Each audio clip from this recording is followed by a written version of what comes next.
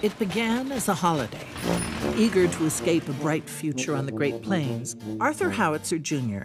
transformed the series of travelogue columns into the French Dispatch, a factual weekly report on the subjects of world politics, the arts, high and low, and diverse stories of human interest. You don't think it's almost too seedy this time? No, I don't. For decent people. It's supposed to be charming.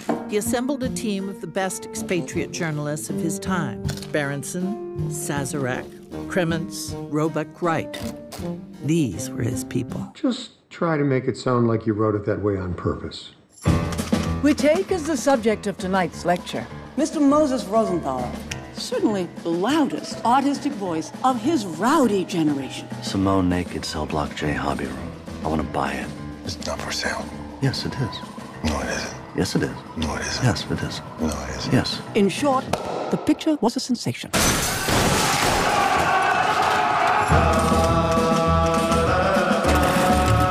The kids did this.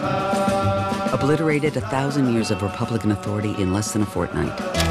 What do they want? Freedom. Full stop.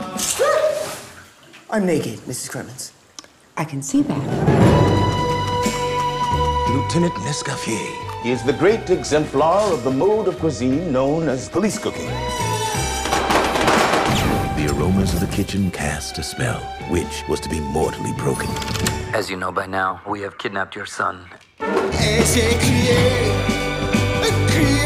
Oh, shut up.